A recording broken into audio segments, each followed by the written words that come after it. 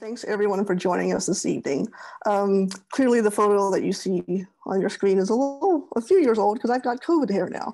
Anyway, we have a great slate of speakers who represent different perspectives in the Chinatown International District.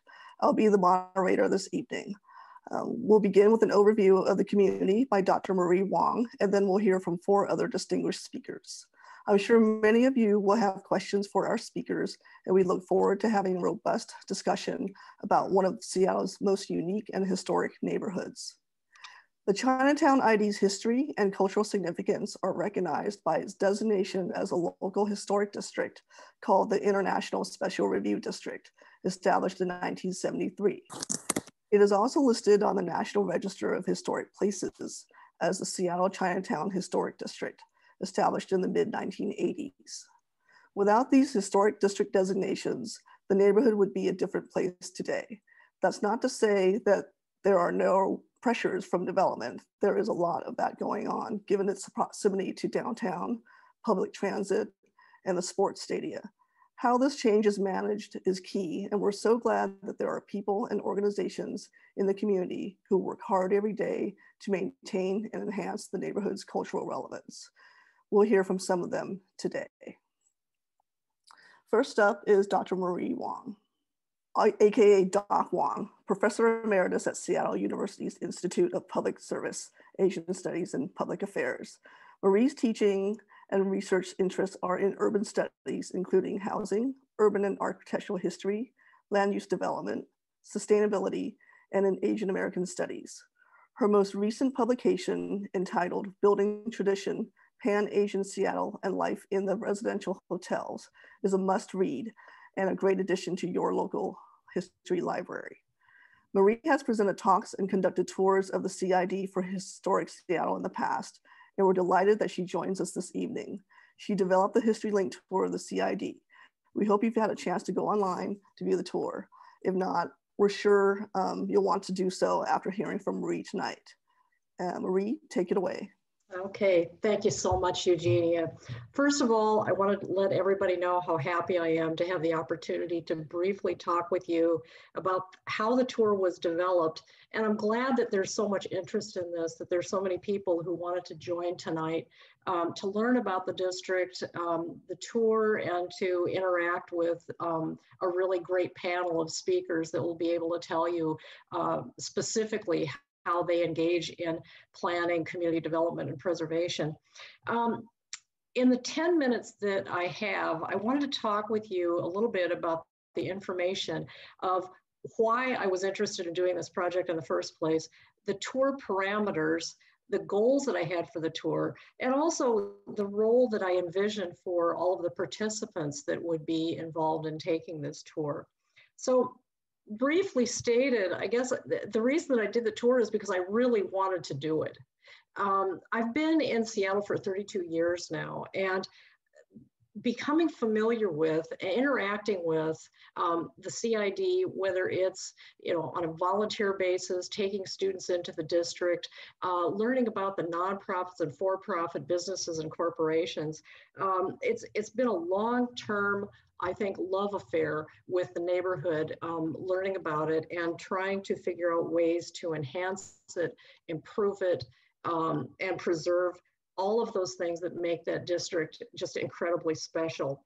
The other thing is, it's amazing how much time a person can spend learning about one neighborhood. Eugenia had mentioned Building Tradition that just recently came out. Basically, I spent 14 years researching for the book, and I spent 20 years looking at buildings, land use issues, and most of all, learning from the community, because the community can share those deep roots that will indicate and enlighten you on the history of the neighborhood. But there's also this very real connection that residents, property owners, developers have with bridging what was history into contemporary development. So this is how you look at the history of the neighborhood, but also what's there right now. And I tried to incorporate that within the tour. So in developing it, the the human aspect of these buildings and the neighborhood was really, really critical. In order to give someone an idea of the neighborhood that has no knowledge at all about it, I wanted to include a really brief history that looked at Asian American settlement, the CID, try to be as succinct as possible, but to also include some information on immigration and the laws that really started shaping how people lived and where they lived within the district. So that with the program prospectus, I was charged with the task of looking at 24 stops with 6 to 8 descriptive sentences for each one of those stops. And I will tell you right now that it's really hard to keep a narrative succinct when there is so much that can be said about a single stop, and to try to limit the number that was included. So in some of the stops, you'll notice that they actually act as a node for the participant, where you may stand in one location and then kind of sweep along the intersection to take a look at what you can see if you're just standing in one area of an intersection. So that node may include 2 to 4 buildings, spaces within that single intersection. The goals of the tour, the stops reflect the history, and they also reflect the uniqueness of the Asian American community and contemporary development issues. So it provides a sample of building types and spaces that knit the community together. You'll experience those major building types. If you look in the district, so many of the buildings are either single room occupancy residential hotels, low-rise commercial buildings, so a single or 2-story, community institutions that really served as the backbone of development for social community identity.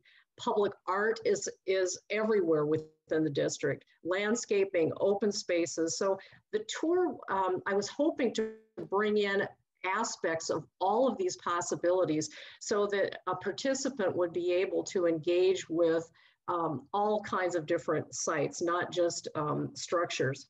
So the goal that I had in mind was to reflect on the stop, but also a place memory, something about the stop that you may look at it and think, well, the building is not all that wonderful, or why did you include this particular building? But that building also has a lot of in-depth history. It has a lot of place memory for the community. And I wanted to give you one example that looks at the northwest corner of the intersection of King and Maynard Avenue South. And with this, Taylor's going to help me with technology, for which I am incredibly grateful.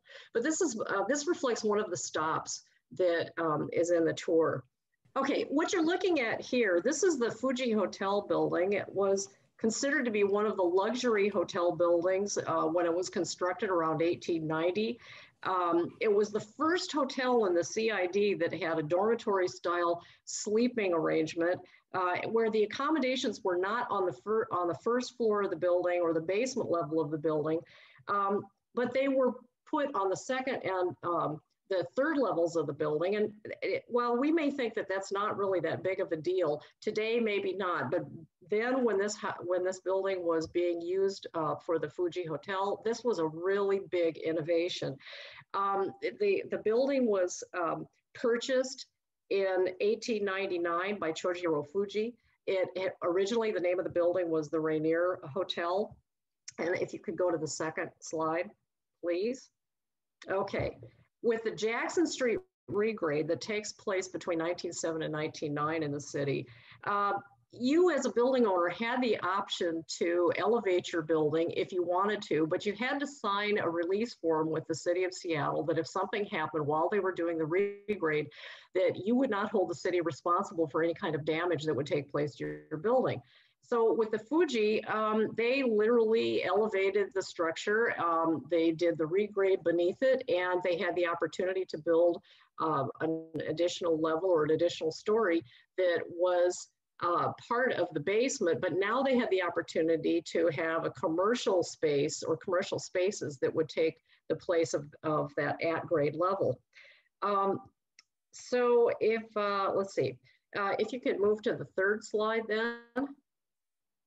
Okay, so as part of the Model Cities program that Seattle was a participant in, they were still looking for a site for a park. And this is a neighborhood that has always had a challenge, that it has had the least amount of open space per capita of any of the neighborhoods in the city of Seattle.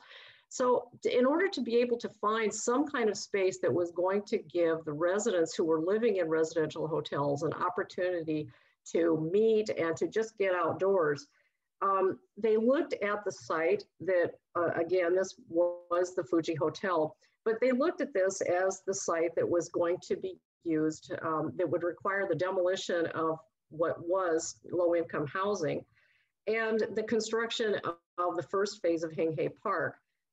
So when you go to the park and when you go to, on this tour, what you're looking at is this half-block expanse of Heng Park, but you're really looking at a park that was 37 years separated by phase 1 and phase 2.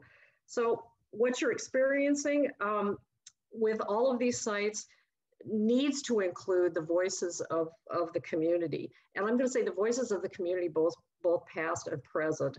And most significantly, in thinking about the tour, we wanted to make sure that all of the stops were being evaluated by the CID stakeholders. So there were a number of organizations that kindly volunteered their time to take a look at these stops and to give us additions and any corrections that they would want to see.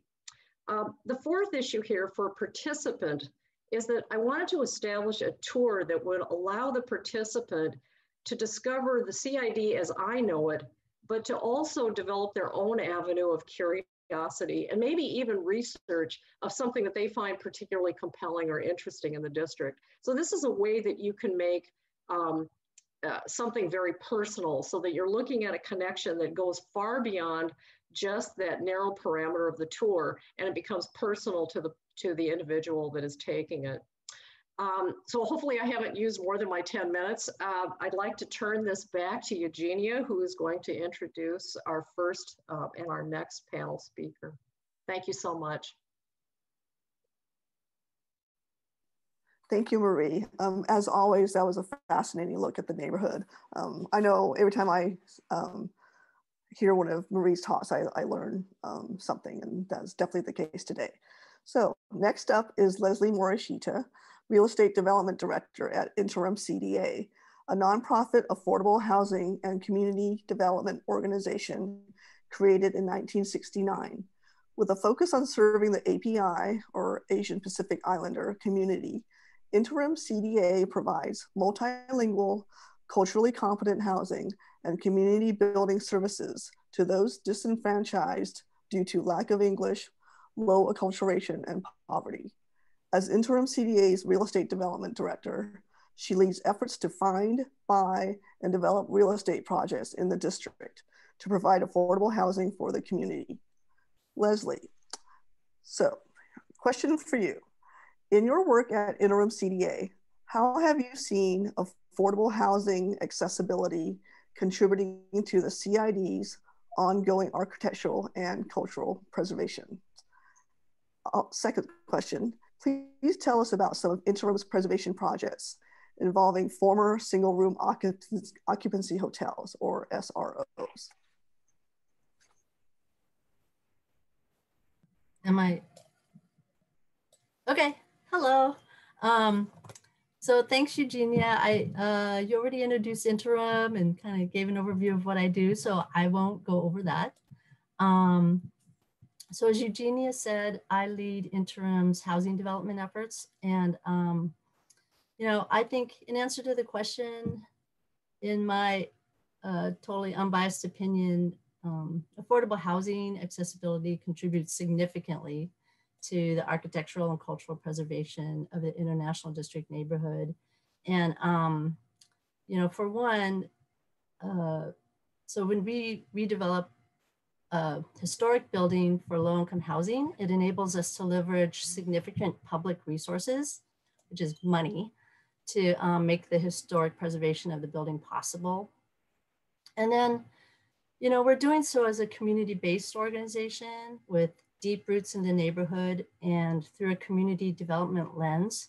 So that means the restoration is done with care and love.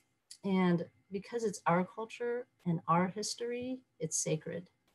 So beyond the renovation of the physical structure, we seek to keep the history of the buildings and their place in the community alive by telling their stories. I think Marie articulated the importance of the essential nature of keeping those stories alive for people who are there today. And in making a way for the building to continue to serve the community with needed affordable housing and more, we see this as continuing the legacy and spirit in which these buildings were created in the first place. So about some of our buildings, InterIm has developed 6 buildings in the International District neighborhood. 2 are new construction, 4 were historic renovation projects. For 2 of the buildings, we did the Jihao Oak Tin, working with the Family Association in 1995, that was 30 years ago. And we also did the renovation of the Rex Hotel. These were both SRO buildings where we worked with the owners as a development consultant to help them get the public resources necessary to do those renovations. In 1994, InterIm was able to purchase the NP Hotel, which is, it's an SRO building. It was an SRO building that the upper residential floors had sat vacant for decades because of the city's Ozark Fire Code ordinance. So the owners at the time were unable to afford to bring the residential levels up to the fire ordinance code. So everybody had to move out. So that building had been vacant for many years, except for the first floor, which was Maneki Restaurant, which is, I think it's the oldest Japanese restaurant in the area. InterIm worked with the owner of step back. So we reconfigured the SRO rooms into 1 bedrooms and 2 bedrooms and studios, and kept the second floor as SRO units because it was seen as an endangered building type. And working with Bob Hale, amazing historic preservation architect, the building was very lovingly restored and opened as low-income housing that continues to this day. And we worked with Kozo Nakayama, the then owner of the Maneki Restaurant, to help redesign the space and bring it up to current day codes. InterIm contributed funds towards the renovation of the restaurant space and provided Maneki Restaurant with a long-term below market lease, as seeing the restaurant as a very integral part of the history of the building and important for the community. And so, and then we also worked with the Wing-Luke Museum to create a historic exhibit in the lobby that tells about the history of the building and its important role as an anchor for the historic Nihonmachi community. And then we also did the Eastern Hotel building, which is another historic SRO building that we purchased and renovated in 1998. It was all SRO buildings, all fully occupied at the time we purchased it. And we worked with the current residents to relocate them, and then they were all invited back when the renovation was completed.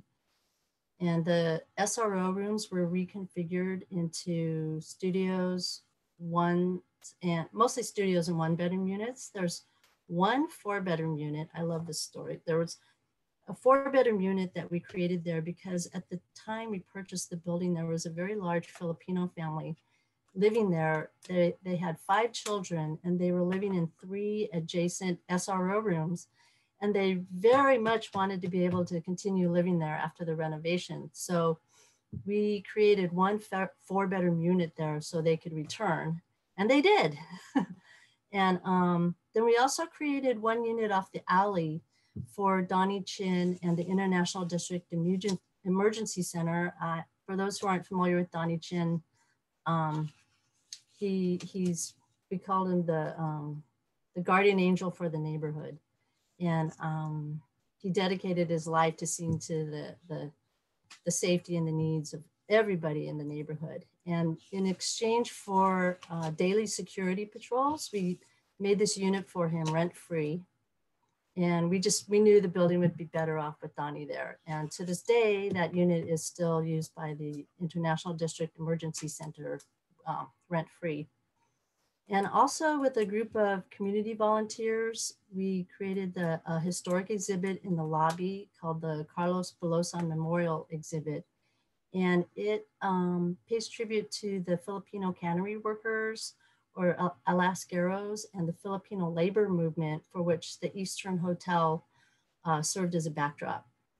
So I guess, so I go into all these details about the little stories of what we did beyond the physical structure, because so our approach to historic preservation is we really seek to uphold the historic integrity of the physical structure of the historic buildings, and to center people and culture, and to adapt them to serve the needs of the community today. And in this way, the way we see it, we're paying homage to those who came before us and keeping their legacy alive. I'm sorry, I have no idea how much time that took. That's great. Thank you, Leslie. Yeah, sure. The work that you do with InterIm to provide affordable housing is so important. So it's really fantastic for the community. So next up is Tanya Wu. Give a little time for the little slide for her to show up. Great. So this is a good segue to our next speaker, Tanya Wu, whose family has owned a former single-room occupancy hotel for decades. Tanya Wu's family has a long history in the Chinatown ID, going back to her great-grandfather, who co-founded the Lucknow Musical Association. Respect for history, community, and the importance of giving back have been instilled in each generation of the family. Tanya, so your family has owned the Louisa Hotel since the 1960s. What are some of the rewards and challenges of long-term building ownership in the neighborhood? And also, please tell us about your experience taking on the rehabilitation of the Louisa. As Leslie said, the biggest challenge for rehabbing all these old buildings is basically money. It's too expensive to bring all the buildings up to fire code, up to earthquake code, with the code constantly changing. That's why you see a lot of these buildings in Chinatown with the upper floors basically shuttered and abandoned, and only having the first floor, which are sprinklered, fire safe and earthquake safe. And so my father, when I was young, I grew up in that building, the Louisa Hotel. I would play in the bakery, help eat the bread. And then when I was older, I spent all my days after school in my dad's office. He had all these hopes and dreams and plans for this building and how it could contribute to Chinatown. He had plans drawn up, but he just basically, the family, we could not afford it. Most of these buildings in Chinatown are owned by families who are older, and when you're in your 60s, 70s, and 80s, you don't want to take on a multi-million-dollar loan to upgrade your building. And so he was never able to do it. He passed away when I was really young. And so the building upper floors were abandoned. There was no electricity up there, but the ground floor was in use. And so many years later, on Christmas Eve of December 2013, the roof caught on fire on the western half of the building. And basically half the building had to be demolished. The alley wall was in danger of collapsing onto our neighbors. The top floor had collapsed onto the floors beneath it. The building could no longer be used. And so many of the businesses that were in the building were legacy businesses. They had to close their stores on the busiest shopping day in Chinatown of the year. And many of them couldn't go back in. They had to leave their things there. And basically, we had to decide, my family, whether we were going to rebuild, whether we had to sell the building or just shutter it and leave it there. And so we decided the next day that we were going to rebuild. And for a whole year, we worked on stabilizing, doing emergency stabilization of the building, saving the facade, and trying to save as much of the interior of the destroyed side as we could. And so it was quite a bit of a challenge because we very, very quickly had to apply for federal and state historic tax credits to help fund the whole rebuild. And we had such a tremendous outpouring of help from the city, the state, and from the community. And also the community also helped support all the businesses that had to close. And so through this process of, you know, exploring the building right before demolition and getting it ready for it to be stabilized, I've learned so much about this building. And I learned so much about my father that I never really knew because he died when I was so young. Like just walking through the halls and imagining all the stories and all the people who had lived in these apartments. Basically, we found graffiti from World War II sailors who had docked here, graffiti from the USS Missouri, the USS Mercy, these different ships that were here. Sailors would come into the halls and hang out in the music halls and gambling areas.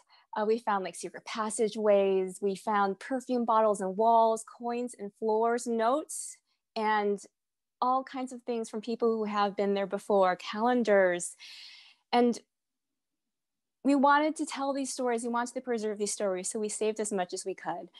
And thanks to like all of the state and federal tax credits, we were able to save much of the woodwork, the trim, the doors, the stairs, and of course the facade. So this building was built in 1909.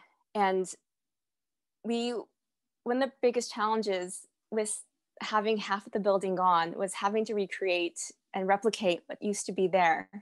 And so it took us 3 years to design and permit and to be able to find the funds to rebuild. And we were able to partner with a local family, the Gorder family, who really believed in workforce housing. And that was able to help so much with being able to bring in more people to live closer to the downtown Seattle core. And so we had an amazing time designing the building to look like it used to look, how the architects had intended to look. We restored the facade, we recreate the hallways, and during construction, the crews were in the basement. They took down a drywall and found these beautiful, well-preserved Prohibition era jazz murals. We were constantly learning so much about the history of the building. We had no idea there was a jazz hall that was in the basement. And we decided that we had to save these murals. And it was quite a fight, having to change the permits, having to change everything. But we thought this was a very important part of history that needed to be preserved. And it was like, and we just later discovered it's the only remnants left of jazz clubs in Seattle. And so biggest challenges turn out to be the biggest rewards. Being able to see the building now, we just opened last year, 2019 in June, to 84 units of workforce housing and ground floor retail. And it's just so amazing to be able to walk through the halls, and instead of seeing just pigeons and the red-tailed hawk that would hunt these pigeons, it's hearing laughter and seeing people. It's always so odd to walk around and see someone that you know, or having the halls filled with energy. It's the biggest reward, being able to put this building back instead of it being just a dark little hole where it was not being used. And so a lot of the challenges were basically trying to stay within budget, trying to find a budget for something, being able to, we never knew what was going to happen next to this building. During construction, we had a wall collapse because a wall that's 100 years old was definitely not going to be able to support something that we thought it would be. And so it was quite a rewarding challenge to be able to walk on the sidewalks, especially since we're seeing our businesses reopen. We had Susu and our Korean barbecue restaurant Bagel Pot open recently, our milk tea, and we're very excited to see Hong Kong restaurant open soon. And so it gives me so much joy to be able to walk down the street and see people lined up outside, enjoying the building, going upstairs to go home and be with their friends and family.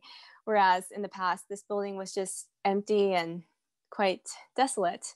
And so being a steward of this building has made me realize that this building is going to be here. It's been here for 100 years. It'll be here for another 100 years. We are going to come and go. But it's so important that we tell the stories of the people who came before us, all those people who worked so hard, who sacrificed, left their families to come here and work and send money back and bring their families over so that we can be here. We have to tell these stories, and we have to appreciate and honor their legacy and make sure that the future generations that come after us realize the sacrifices and the hard work and carry on these stories and be able to appreciate what happened. And so these buildings hold so much meaning, hold so much stories, tragedy. Everything has to be remembered, has to be documented, and has to be carried on. Otherwise, it'll just be lost and it won't be there. And so it's very important that for the future generation to look at their family buildings and to hopefully do something to help save them and help bring them back to code. And it's very difficult, but hopefully there's a good support network and a good support structure that can help. And so as you see slowly, like in the news, some buildings have been experiencing fires and tragedy and not being able to be used. And so very slowly, I hope that, future generations will realize that they have to play the part in bringing these buildings back up to code and be able to carry on these stories. Great. Thank you, Tanya. Thank you so much. So what a preservation success story that is. Thank you and your family for taking on such a challenging project. The Louisa Hotel project is also a recipient of Historic Seattle's Community Investment Award in 2020. Unfortunately, we weren't able to celebrate in person. We usually have an annual benefit where we recognize preservation projects. Hopefully we can all gather again next year. So our next speaker gives us an opportunity to look at the importance of small businesses in the CID. Karen Akada Sakata is the owner of the Busch Garden Restaurant and Bar, a legacy business that has been operating in the neighborhood since 1953. She and her husband purchased the business in 1996 from original owners Roy and John Seiko. Karen actually worked as a waitress at the Busch Garden when she was in high school, so her association with the business goes way back. Karen, many tourists and visitors to the CID miss or overlook that the district is a close-knit community of neighbors, business owners, artists, workers, etc. As the owner of a beloved staple, how have these relationships and community ties shaped the legacy of Busch Garden? And what does the future hold for the Busch Garden? Okay, well, the legacy, for people who are new to Seattle, the restaurant started there in 1957 in that location, and it was huge. It was before the days of big hotels. It was before the days of very many any chains or things like, I think Dags was the local hamburger place. Dick's and Dags were the two places that were around, and it was it was a gathering place for of not just Japanese American community, but a lot of community events, because there were no large venues around, but this place could hold 300 to 400 people. It was the whole second floor plus the first floor, and it was designed originally to be very high end. There was small rooms that people could have business meetings, so there were phones in all the rooms where people could sit down, have lunch, and have their business meeting and eat a great lunch and lunch or dinner. And it was really an amazing place. There were a whole fleet of, I worked as a bus girl. I started working as a bus girl. So that there was a lot of high school students that all worked there. Our job was just to clean the rooms. And then there was a lot of waitresses and down in the kitchen, a lot of the chefs from Japan were all working down there. It was an exciting place to be. It was like a really small town where, Japanese community, Japanese culture could kind of, we could be in a small village pretty much. I think I remember it also as a place where my family would gather. A lot of our Mother's Day events were held there at the restaurant, because then everybody could bring their whole family and everybody could eat, but nobody having to do the work. But the place holds a lot. It's been Bush was a place where a lot of community events were held. Fundraisers were held. I know the JCL would hold their events there. Community, the Lions Club would had, I think they had an event that went every Thanksgiving Eve, and it was called Reno Night, and people from all over the community would come. Business people, I mean, it was a good place for those long afternoon business lunches. It was a place where the Japanese community, maybe the Japanese dance group would hold their dance recital there, or people would have weddings, or it was after funeral gatherings, people would, join and share there too. So it was a place where, it filled a lot of roles family lives on a regular basis. Is where, people would go on their prom nights, special prom nights. There were limousines that would pull up, and the waitresses all wore kimonos. It was very, very fancy. And I know it's just a place where people go even before events, after events, and even up until it was last open. I feel like people would come in for meetings. They would discuss or plan or prepare, or after a meeting, they would come in and talk about what happened at the meeting. It was a place for a community to really, really connect, and over generations, really. We had, 2 or 3 generations of people that have been through there. We would get visitors that had come for the first time from Texas or wherever, and they would end up visiting with us there, and making a connection. So I think there we had a lot of regulars that have been there for a couple generations. We have people that are brand new that found it for the first time. And then, maybe we've even had, somebody reserved it for an event for karaoke, and then they ended up coming back pretty much year after year after year. So they've seen the changes and become part of the Bush community for 60 regular years. It was kind of their thing to do when they came to Seattle. So when there was a Japanese artist that came from Japan, and she had a concert here in Seattle, and she came to Busch Garden for dinner, and it's just been a great gathering place. Uncle Bob Santos, for those of you who don't know, he was considered the mayor of the International District, Chinatown International District, and Uncle Bob was a regular. There were many electeds would show up every once in a while and join us. A lot of community organizations, I know, as part of the Japanese Community and Cultural Center, and a lot of our meetings after meetings and meetings before meetings were held there. Bush has been a place for political activism, I would say, too. Ruth Wu, I know that she used to come for lunch and have, I don't know how many meetings very often to talk about strategy, how to organize, and strategy in the community to work to get what we needed in the community. So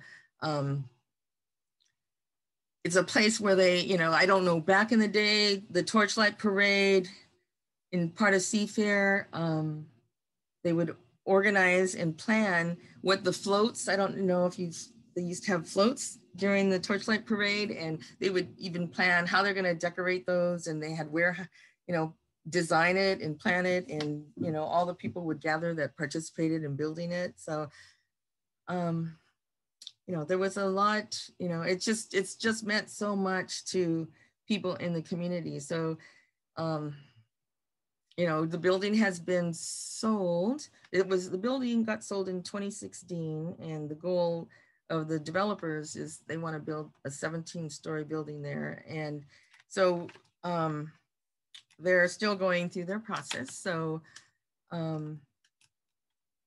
so nothing has happened yet, but the COVID, you know, needing to close because of COVID, it's been difficult to figure out a way to try and reopen, especially because karaoke was our, you know, is what we've become known for. And so anyway, in terms of where we're going next, because of the plans for the building to be demolished, that we had to look for another place. So luckily we're asked to be a part of the new place that InterIm is building, Uncle Bob's place on right across the street from the new, and we're looking forward to when that gets developed. And at this time, because we've been closed for a while, you know, in terms of the future, we're thinking that we're gonna have to close our doors temporarily until the time comes to, we haven't announced it, formally announced it, but that's the direction we're kind of going in. So I think, I don't know, sorry, I'm not, I think that's, is that enough, Eugenia? Yeah, that's great, Karen. Thank you. As I think you can see a pattern of all the speakers before you. It's all about the stories, and the Busch Garden is so much about the people. And so 67 years is a remarkable run for a restaurant and bar, and 24 of those under your helm. And as we heard Karen discuss, the Busch Garden is so much more than a restaurant and bar. It's a community gathering place. We know there are challenging times for small businesses, and we wish you all the best as you reinvent this beloved place. Karen, thank you. So our final speaker, this is the operations director at the Friends of Little Saigon is the social, economic, and cultural hub of the Vietnamese community in the Puget Sound region. The neighborhood is also a vital part of the Chinatown ID. Friends of Little Saigon was established in 2011 at the start of massive redevelopment in Little Saigon. Its mission is to preserve and enhance Little Saigon's cultural, economic, and historic vitality. So Valerie, thank you for joining us this evening. So Little Saigon has a very different vibe, look, and feel than its neighbors, Chinatown and Japantown. One of the notable differences being fewer housing options and many, many small businesses. How does this impact the culture and preservation of the neighborhood? Also, there's a new city park proposed for the neighborhood. What impact do you think the new park will have in this? So, as you all may know, Little Saigon is predominantly a commercial business district. So relatively fewer residential buildings than the Chinatown, Japantown side of the neighborhood. There's numerous restaurants, grocery stores, professional services, cafes, and more in Little Saigon. It is seen as a cultural home for many Vietnamese Americans across the region and the state. So as a business district, Little Saigon has a solid set of cultural roots. The businesses are a huge contributor to the Vietnamese American culture in the area. The businesses provide culturally and linguistically appropriate goods and services to people, and people come from across the region and feel like this is their cultural home. And as you suggested, there are some challenges that come along with being predominantly a business district. Customers are passing through, stopping by for a shopping trip, a quick meal, a service, and then they just leave. So without much of a residential base until recently, the neighborhood has sometimes been an afterthought. It takes a lot of deliberate and concerted effort to preserve a place and community when you don't have a strong residential base. So it's been a challenge to get community activated and engaged in the neighborhood, especially if people don't live there and it's not part of their everyday experience. So Friends of Little Saigon, we work hard to engage our small businesses, although they're already very strapped for time and have a hard time committing to showing up for activities outside of their workplace. That's not to say that there aren't extremely vocal and active business owners or employees in the neighborhood. It's just that much harder. So having a residential base is extremely important for cultural preservation. It's important for the businesses to have residential customers in close proximity. It's also important for the neighborhood to have people of different generations living here and interested in the well-being of the community in the long term.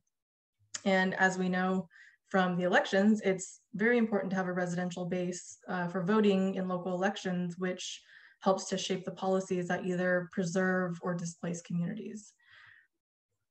So that's my answer to your first question. And related to the park, hopefully you all know that there's a park coming into Little Saigon. It's on King Street, across the street from Lamb Seafood.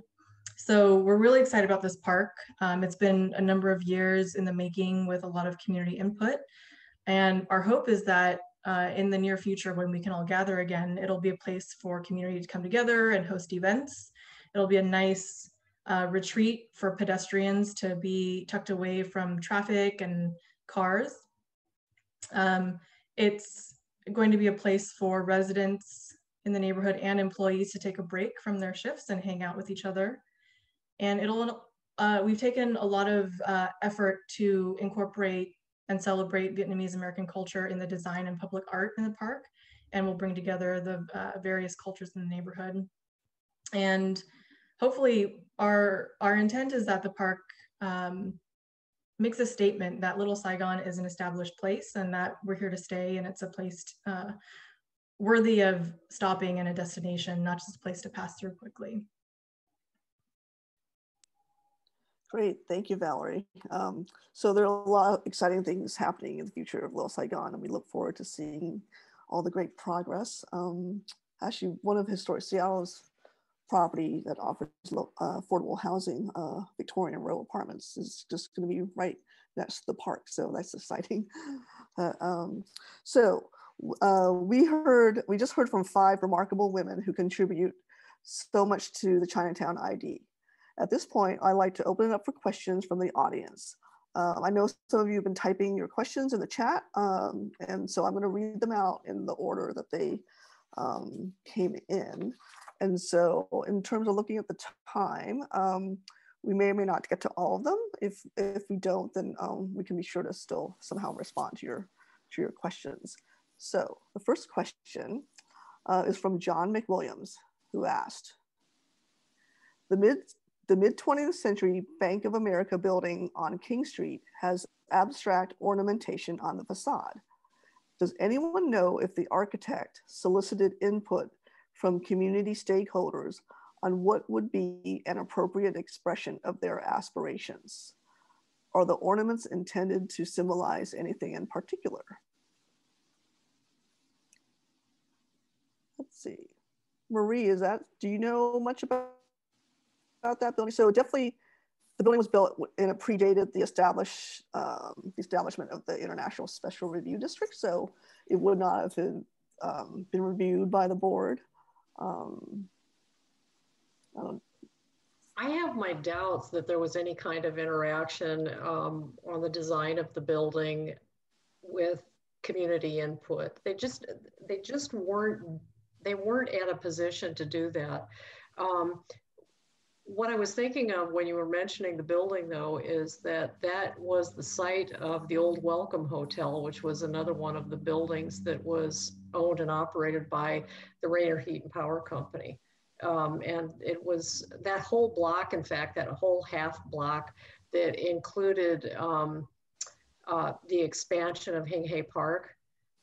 All of those buildings that were kind of wrapping around the corner that would include the site that turned into the bank or that was redeveloped as the bank used to be wooden framed SRO buildings. That I can tell you. And they were just literally thrown up very, very quickly around the time, well, right before the regrade project. Thanks, Marie. I knew you'd be you have in your memory bank every block and on every street in the district, so that's super helpful. It's really scary, isn't it? It is. Good for cocktail chatter, I guess. So we have another question from Annette Holland, who says, During the tour and now listening to the backstories, I am so intrigued and would love to see the basements and their hidden treasures. Would it be possible to tour the basements of some of these amazing SRO hotels? Obviously, we are with the pandemic right now. I don't think we can do physical tours of buildings, but let's say in the future when we opened up. Does anyone want to take this one? Or I guess it really depends on whether it's privately owned or owned by nonprofits. Yeah. I think contact the Wing Luke Museum. They do a couple of tours, and I remember them doing a Prohibition tour once, and they came down to the basement to look at the murals. And so they used to offer a whole a wide selection of tours, and I think they used to offer one on all the jazz clubs that used to be in Chinatown as well. And so I think they would be a great person to contact and maybe suggest or see if they have something there that they can plan out. Great, thanks, Tanya. Yeah, the Wing Luke Museum is a great resource for many things. Okay, let's see. We have a question from Mary Jean Gilman. What will be the visible legacy of Busch Gardens' original location when the development occurs? Karen, that's a whole other hour. Yeah, Right? a whole other.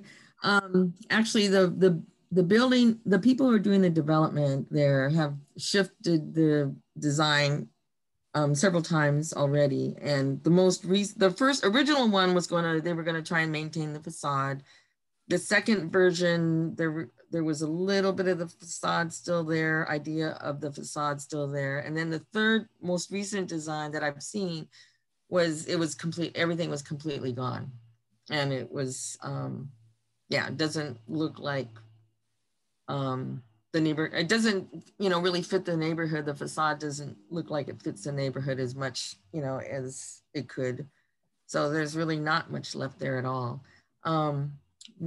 A small group of us have been trying to work together including Eugenia and Leslie, to think about ways of offering an alternative design or alternative to what they have designed. The 17 stories butt up against the next building, which is part of the historic district. And it just would overshadow the neighborhood. And I think, rather than, kind of feel encroaching buildings on top of the neighborhood, the International District, that it feels like we would like to see something different that more complements the neighborhood, that complements the idea of maintaining community and supporting community.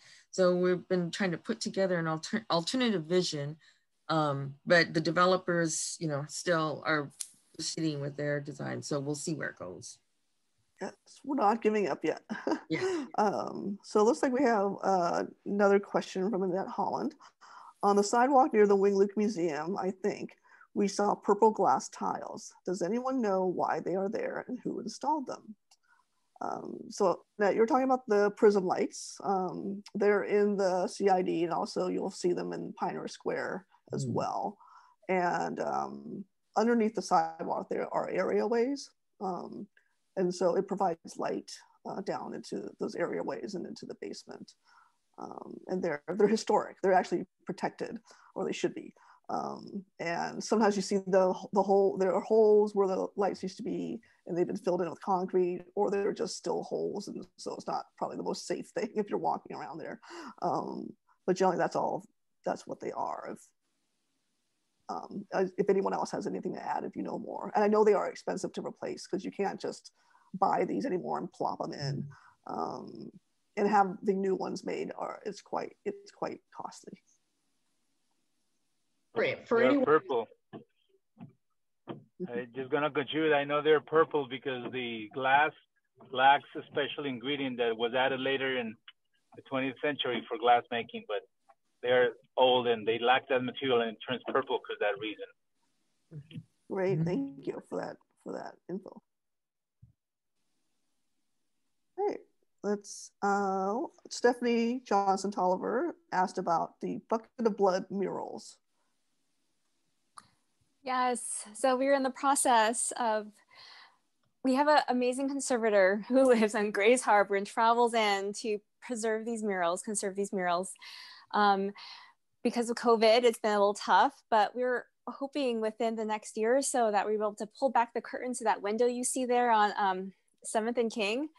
So people could actually look down and see the murals, see Club Royale sign, and see the 13 different figures dressed in their fur coats and top hats descending down the stairs into the jazz club. So hopefully within next year, you'll be able to see them. There are a couple other jazz club murals down the basement, but unfortunately only residents of the building can see them.